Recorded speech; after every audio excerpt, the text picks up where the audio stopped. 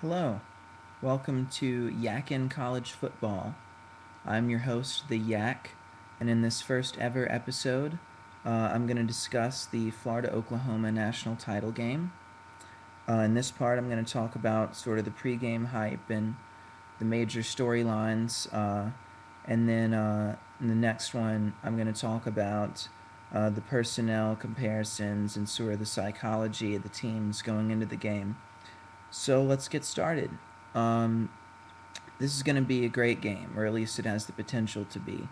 It's being hyped up a lot. We've got two Heisman winners, two great coaches, two great offenses. There's so much to like about this matchup. It's not quite up to the level of the 2005 Rose Bowl as far as star power and um, storylines and potential just to be a great game, but it's up there. In fact, actually, I take it back. I think storyline wise, this one has really almost just as much going for it. And as far as that goes, I see there being one big storyline for each team.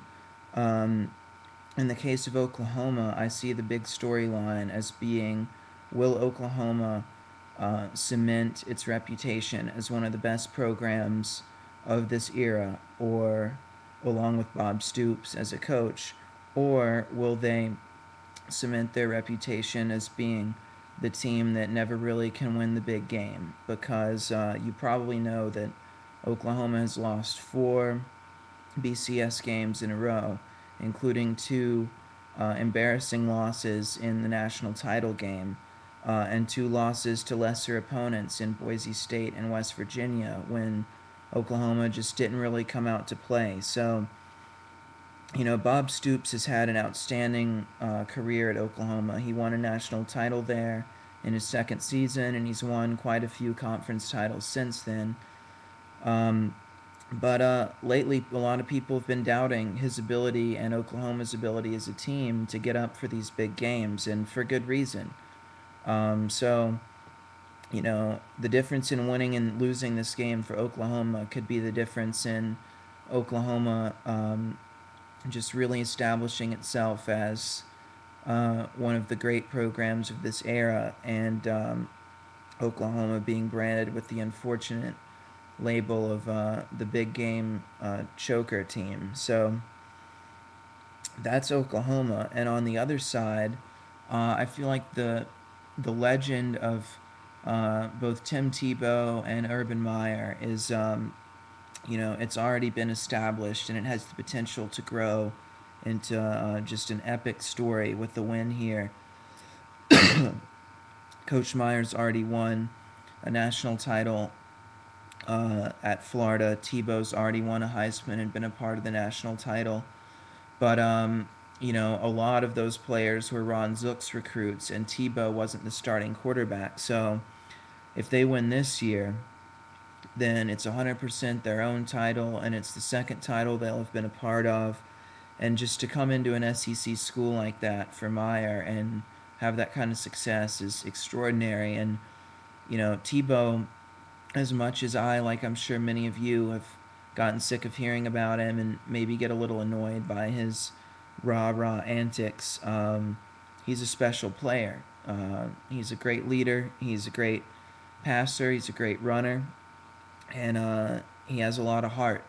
And if he can lead his team to victory, then he really will have a shot at being the most decorated college football player in history as he comes into his senior year. Um, so there's really a chance for Coach Meyer and Tebow to do something really special, along with the other Gators, of course. Um, and for Oklahoma, I think the reputation of their program and of Coach Stoops as a motivator is really going to hinge on this game pretty seriously. So they're both playing for an awful lot, in addition to that crystal football. So let's talk a second about some of the smaller factors to think about coming into the game. I'd like to start with a couple that don't matter. One is the whole conference discussion, the whole conference comparison. It never ceases to drive me insane to hear people debating which conference is better and why this conference's loss to this conference means this, that, and the other for another game. There are two teams playing in the national title game, Oklahoma and Florida. The other teams are irrelevant. Year after year, you see teams with mutual opponents play games, and it does not work out how it's expected. Southern Cal, when they blew out Oklahoma in 2004 in the 2005 Orange Bowl, they the Pac-10 had not looked good that year. Their toughest opponent was Cal, who lost an ugly game to Texas Tech in the Holiday Bowl. So the Pac-10 was really looking pretty weak in that bowl season. And what do you know? SC comes out and just blows Oklahoma out of the water. So it's a logical fallacy to talk about this conference stuff. Just forget about it. Then another thing is the Heisman curse, and if I have to explain why that's a ridiculous thing to consider in this game, then we have some other issues to worry about. But maybe it's a small distraction, but it's just not even a blip on the radar as far as actually determining the outcome of this game. Then there's some other details that are more important. The game's in Miami, which is something to think about as it's obviously much closer to Florida than to Oklahoma. And although Oklahoma travels well, it's hard to imagine Florida won't bring a little bigger fan base to the game. There are injuries on both sides of this game that could make a big difference. DeMarco Murray, arguably Oklahoma's best running back, is injured and out of the game. Chris Brown's a fantastic back, and even the third stringer, Madu, played a very good game in the Big 12 Championship Game, so they're still going to be able to run the ball, but DeMarco Murray's the running back with the hands, the running back who catches passes out of the backfield, and he's also a key player on special teams, so that could reduce the complexity of Oklahoma's attack, and that could make a difference. And then we've got Percy Harvin injured for Florida, who's their most dynamic playmaker.